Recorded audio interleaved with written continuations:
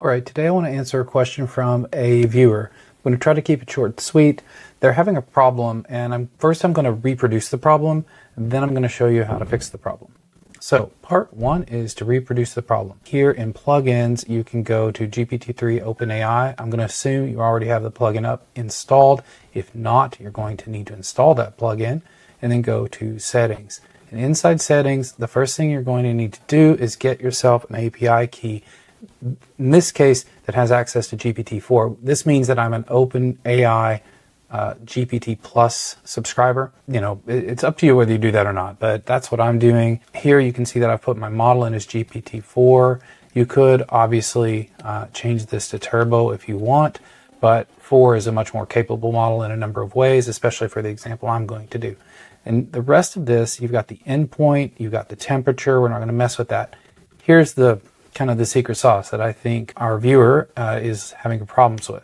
So if I change this to say 16,000, okay, and then I'm going to show you what happens is I close this, go here, go out here, and we'll go /GPT to invoke the plugin, and then we'll say brainstorm, and you're going to see that we get this X error, unknown error. This is the error that our viewer is having. So I'm going to show you now how to fix that. So let's get out of there. We go back over here, we go back to the plugin settings, we click here, open settings, go down here and come to the OpenAI max tokens. What's happening is you're blowing your max tokens. So change this for now to 4096. We'll worry later about how many you can put or how many or not. Just change it to something like 4096 and close this back out and then come back over here again and we'll go again with GPT.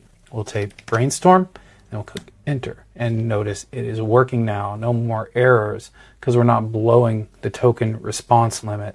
And this is going to go through. It's going to give us a bunch of ideas about how, in this case, we might choose to examine our own intentions. Okay, so that's because that's just kind of the nature of the content here, which is nothing but a portion of a tweet thread that I posted a day or so ago.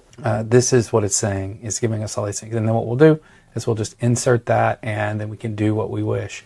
In my case, I might use these to go back to the tweet thread that I did and now insert these 10 things as a new subthread to the thread item so that I can give 10 ways that a person might examine their own intentions that came from, in this case, GPT-4's response to my analysis of intention.